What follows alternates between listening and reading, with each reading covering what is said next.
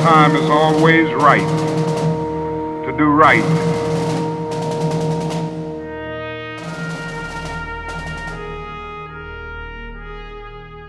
I know Mike Lake from teaching in Melrose at Lincoln School, and I remember him so well because his dad had died just before he entered kindergarten. I think it made him more of a leader, and of course he was the older child in the family too, which gave him more responsibility. I think Mike became a leader at a very young age. At 5 years old, he took on roles in the family, and then as a teenager, he was interested in the community. He wanted to help the homeless and battered women. When he went off to college, he was interested in public service. So what I can see in Mike's life is a pattern, that Mike is a leader and his goal is to help people. I think the thing that I like the most about Mike is that he's an optimist. I mean, he really believes, as do I, that good people working together can make a difference. I think Mike's ability to break down barriers is evident in the fact that he stood up for equal rights and equal marriage. That was evidenced in the fact that he was endorsed by the Stonewall Democrats. That he already has a track record of leadership that is part of the Lieutenant Governor's responsibility. Having brought partnerships between Spain and also between the Port Authority of Lisbon and Massport here in Massachusetts, he brings them all together under his Leading Cities initiative. He's somebody that is very well respected globally.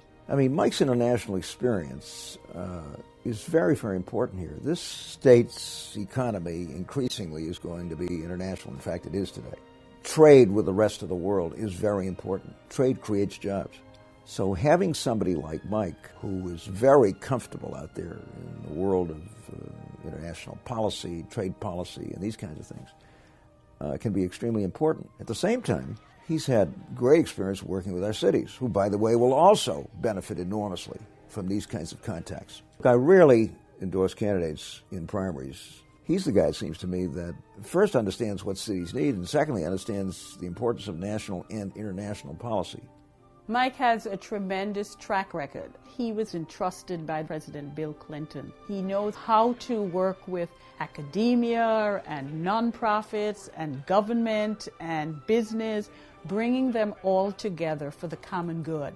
That's what we need, and I'm excited about that. There are only 5 people I have seen who have what I call the right skills, the right leadership, and the right person for the right time.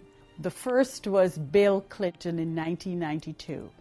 The second was Governor Deval Patrick in 2006. The third was President Barack Obama in 2008. The fourth was Senator Elizabeth Warren. And the fifth is Mike Lake. He brings to this office the kinds of experience that we need and the kind of commitment to our communities that is so important. And no other candidate has that track record. So Mike Lake is the right leader with the right skills at the right time, and that time is now.